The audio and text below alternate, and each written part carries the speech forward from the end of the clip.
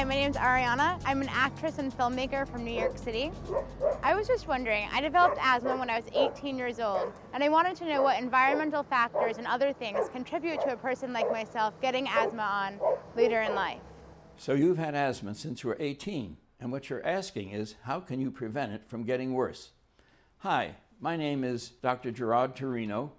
I'm an attending physician in the Department of Medicine at St. Luke's and Roosevelt Hospitals. Asthma is a more complex lung disease than people realize. For instance, asthmatic patients have airway obstruction, inflammation, and twitchy, or what we call hyperresponsive airways.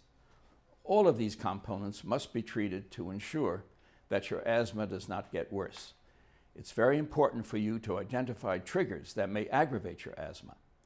Examples of triggers include allergens, respiratory infections, irritants such as tobacco smoke, cold air, and hormonal fluctuations in women. As most people know, anxiety can worsen symptoms as well as physical activity and even some medications such as beta blockers.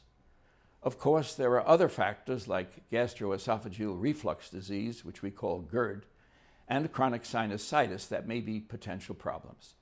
It is very important for you to work with your doctor to identify these issues. Asthma can still make patients critically ill and even cause respiratory failure requiring a stay in the intensive care unit. But there is good news. Treating asthma properly with the right controller medications, especially anti-inflammatory agents such as inhaled steroids, will keep your asthma from getting worse in the future.